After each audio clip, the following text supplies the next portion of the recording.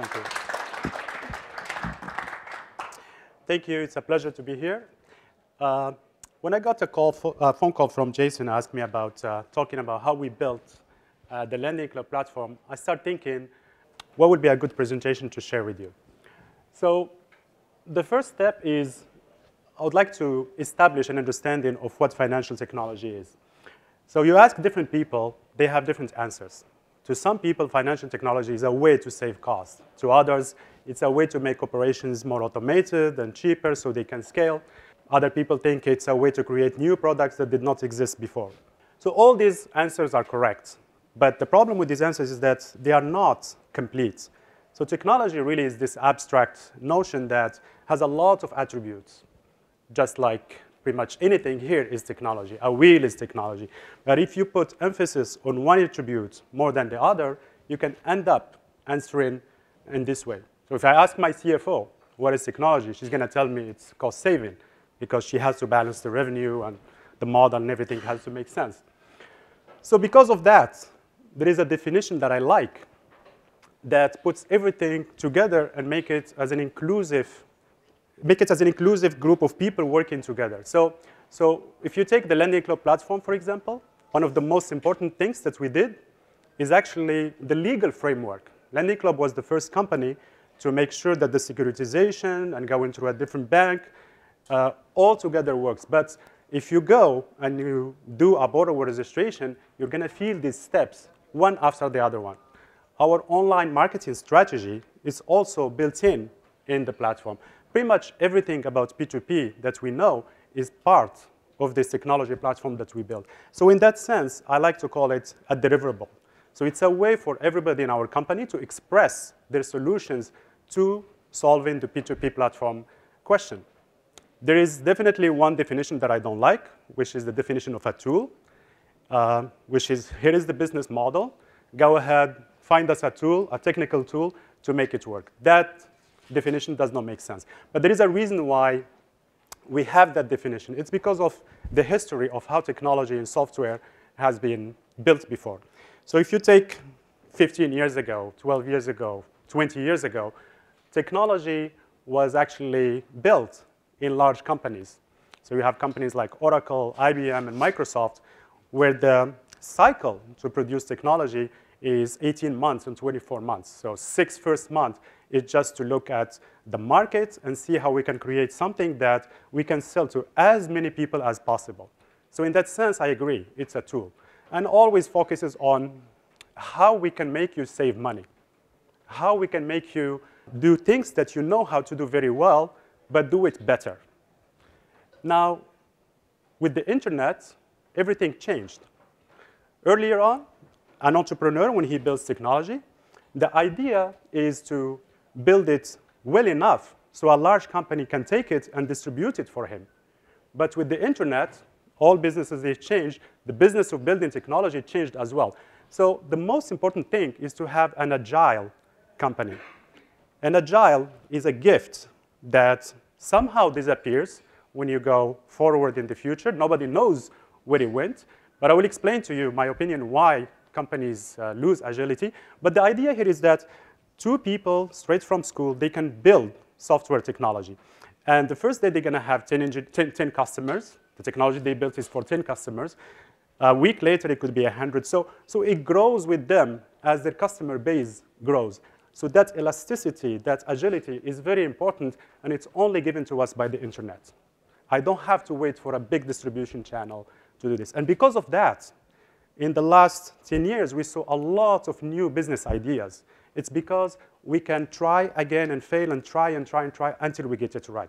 That's why businesses are succeeding today. The ability to make a mistake multiple times until you get it right. You can always repurpose what you have. So actually, believe it or not, today, building technology is very simple. It's so simple that it's difficult. And I'll explain to you why it's that way. So the building blocks, the basic building blocks of any software are already available. If you want the fastest search method, I know where it is. If you want database sorting, I know where it is. The challenge for people is to make sure that they are making the correct choices when they are building technology. So what are these choices? For example, the technology stack is a major choice that we make.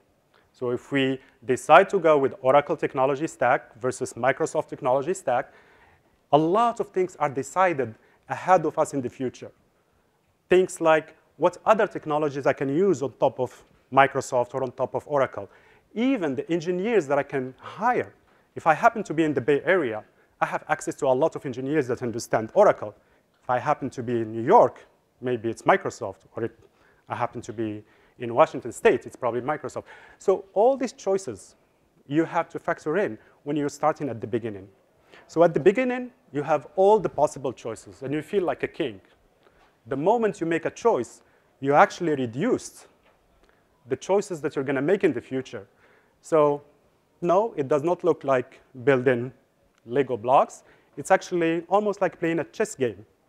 And because of that, it makes the choice the most difficult decision that you take.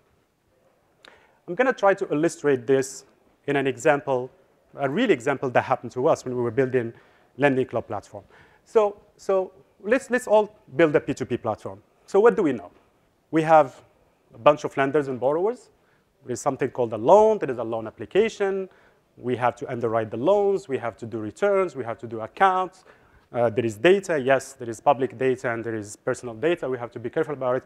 And there is regulations. So that's what we know. That's what we started with. This is a design. I have lenders on one side, and I have borrowers in one side. Now, different people look at it differently. If I hire an engineer from Facebook, oh, this is a financial social network. No, it's not. It's a P2P platform. If I hire somebody from a bank, oh, OK, well, this is a processing machine. So different people think of it differently. But we have to define what is the innovation. So why do we think that our design is good? So we look at banks. And we know that the model for banks is a one-to-many. You have one person or a group of people that decide who gets the money, who gets the loan. So our innovation is to give that power and the tools that are needed to execute that power to lenders on one side. So they can invest in borrowers in different geographic locations, so the borrowers are not correlated and all of that. So we are building a many-to-many system, while the existing banking system is one-to-many. And by itself, this is good. This is good enough to qualify for innovation. So it's going to look like this, for example. People that understand technology are going to understand this slide much better than others. So yes, that is our original design. We have to work with credit bureaus. Let's build a module for it. But we also have to work with banks, partners, the government. So whenever we need to work with somebody, we're going to build a module for it. It feels almost right, but it's not right. Because today, if I tell you, let's add business loans or student loans, well, you have to break down what you have in the left-hand side and redesign again. And that's a problem. So the choice that we made at the beginning of looking at the architecture as one side is lenders and one side is borrowers is coming back to haunt us. A better model, if you really believe and understand very well what P2P is actually the concept of a marketplace. So what we have is lenders that are coming together for the same goal, which is how can I invest my money very well? They care about loan securitization. They care about secondary markets. We have to offer them liquidity, and yes, it has to be compliant. So this is good. This is very good, but the concept of borrower and concept of loan is missing. So how do we add it in there? Well, simple. You put a loan into the stock market by going through an IPO process, which is the equivalent of underwriting a loan. So it depends how you look at the flow. You can benefit one way or another. So two models, the broker model and the stock market model. Now, let's compare them. Any system that you build has to have core competencies. What is that you know better than anybody else? So in the broker model, I can process a lot of things. In the marketplace model, I am very good at keeping accounts I know what everybody has. I know what your transactions are. I can itemize everything. Categories. Why category is important is because when we try to partner with people, we need to know where to go. So one is banking. One is similar to the New York Stock Exchange, E-Trade, Ameritrade. Requirements. Requirements are always driven by people that define the product, but those people are also driven by a certain understanding of how the market is. So in one case, like I mentioned before, transaction scale, new products to put in the stock market, or I call it stock market, I should be calling it the loan market. And the other one is cost saving, operation automation. It's very different ways of thinking about how to solve this problem. And of course, when you need to hire the team to build it for you, the difference is huge. So if I hire a person and I tell him, we're going to build a stock market, the first thing he's going to think about is, oh my God, there are going to be billions and billions of transactions. I better put scalability in every single piece of the code I do. If I hire somebody that he thinks he's building a banking infrastructure, yes, scale is important, but not as nearly as big as the case of a stock market. So this frame of reference gives people the ability to communicate your ideas much better than if you pick the wrong model. So we spoke about the team. In technology, we say that technology resembles the organizations that build them. So depending how the team is, you can see that in the technology that is built. For example, if you have a balanced team that has product people, that have people that are good in user experience, that have people that are strong in data processing, you're going to have a balanced platform. But if you have an unbalanced team, or if you have a team that takes requirements from a group of people and says, goodbye, I'll see you in 2 weeks to come back and build it, you're going to have a system full of contradictions. One thing that we pay attention to is, do we need to hire developers or do we need to hire engineers? There's a big difference between the two. An engineer is somebody who either knows information or knows where information is. He spends half of his time looking for information, comparing with everything else, and then he builds it. We call them modern developers. A developer is somebody, all he wants to do is to create new things. Sometimes we need to create new things. Sometimes we do not create new things. It's much better to get things that are already existing. Communication. When the team starts to grow little by little, you're going to have difficulties communicating because that original frame of reference that was designed at the beginning and the history behind every single choice and decision that we made is actually lost. So we need to define a vocabulary that we use to communicate between the team and the products people. So Lending Club, for example, we have this concept of actor. We call it actor. We don't call it lender. We don't call it borrower. We don't call it investor. We call it actor. So if I'm saying, oh, we need to make sure that we support this type of things for actors, it means that we are supporting it for all type of actors. But if I say it only applies to lenders, it only applies to lenders. So that vocabulary helps us a lot in taking our ideas as we see them and put them immediately in the system.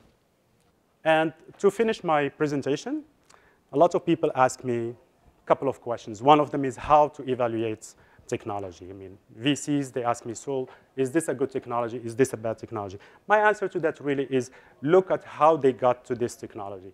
Look at the choices they made to get to this technology, because that is the only way that you can use to judge how far they can go. So if the people that made the choices can explain why are we using this tech stack, why are we using this type of engineer, and why are you using this, that's a technology that I'm going to bet on. And technologies are impressive. They can change between day to day very quickly if the right combination happens. But what I think is next in our industry, I think you're going to have companies like Lending Club, Prosper, that are established. They will continue to be bigger, faster, and cheaper.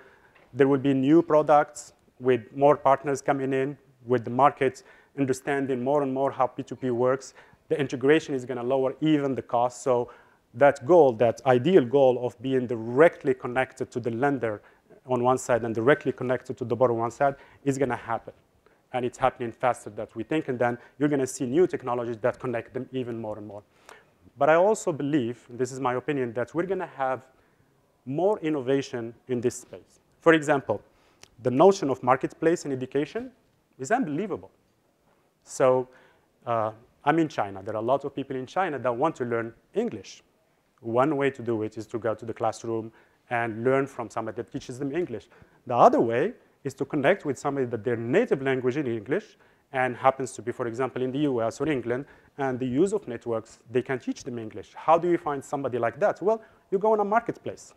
There is actually a company that hires students here in the US. After their class hours, they teach English to people in China. And there are other ways around. You need to teach your kids math and things like that. There will be people all around the world helping you with that. So globalization and marketplace is a beautiful match that's going to allow people to get services from anywhere else in the world close to you. Renaud this morning was talking about happiness. Maybe what people want is happiness. Technology can give them happiness. Possibly, yes. I want to learn philosophy. I don't have to come to New York during wintertime. I can be in a beach somewhere, and I can have somebody teaching me philosophy. That's one thing. The ability that these things will offer us, and the shared economy, and the ability to use the resources in an easy way and be mobile, be anywhere, it's really fantastic. And that's the conclusion of my presentation. Thank you.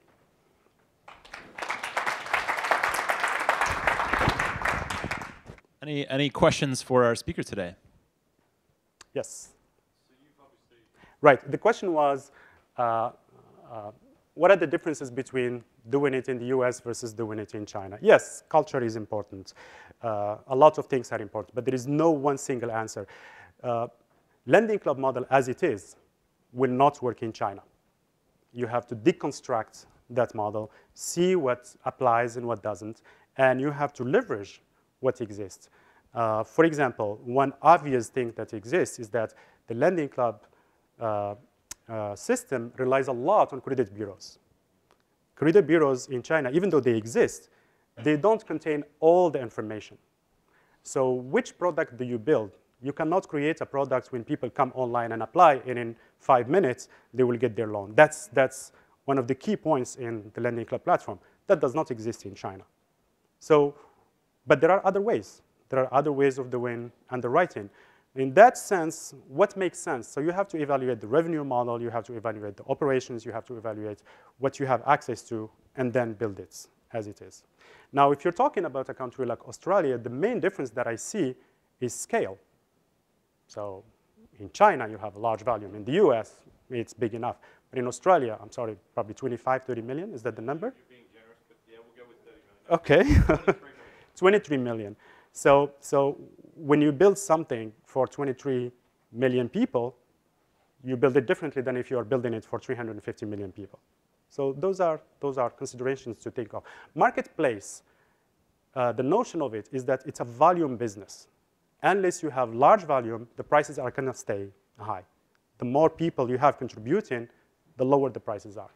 It's not only technology that lowers the price, it's actually the contribution, the fact that you have a lot of people using it that makes it cheaper. Are you sure you want to ask me that question? So money is already flowing cross borders, but not in the context of P2P.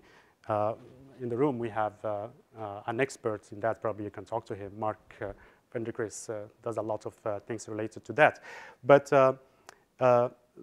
technically, it's simple. Regulation-wise, it's a nightmare. So that's the problem. We have technology to do all of these things. We have technology that deals with the fact that I have one account, half of it is US dollar, half of it is RMB. We can deploy it anytime we want. But can you use it? In fact, we even have customers in China that tell us, you know, we really like this concept of diversification. I have a US-based dollar account. Can you put some of it on Lending Club platform and some of it here? And the only thing that prevents them is the language barrier. So if we translate the Lending Club platform, these people will turn into customers within a week. So language regulations are definitely one of the barriers to having this globalization. But globalization is just something that happened, what, 15 years ago, 10 years ago? And look where we are today. It's actually going super fast. Good. All right, let's thank our speaker.